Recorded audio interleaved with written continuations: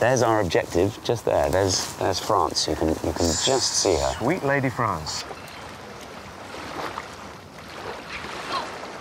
How do you think they're going to take it? On the face. Excellent. I'd have to admit to a tiny tinge of nerves at this stage. Really? Yeah, I felt Really? tremendously Nerves? gung-ho. Yeah, a little bit gung-ho this morning. But now I'm feeling, I don't know. I don't know. I've never felt more brazenly confident of anything in my life. Great.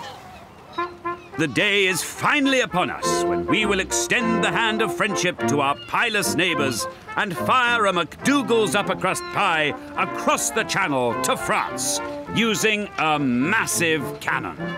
The great and the good, and Daisy, are out in force to mark this illustrious occasion. Greetings, friends and lovers of the noble pie.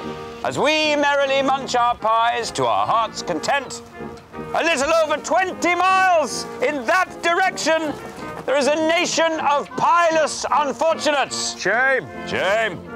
Let's show Claude what he's been missing out on all this time. 3, 2, 1, fire!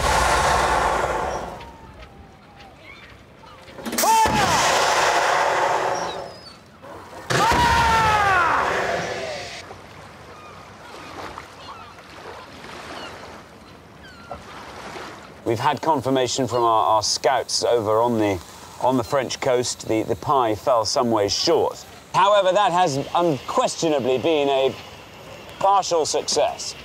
And with that, my friends, our final piece of pastry payload is spent.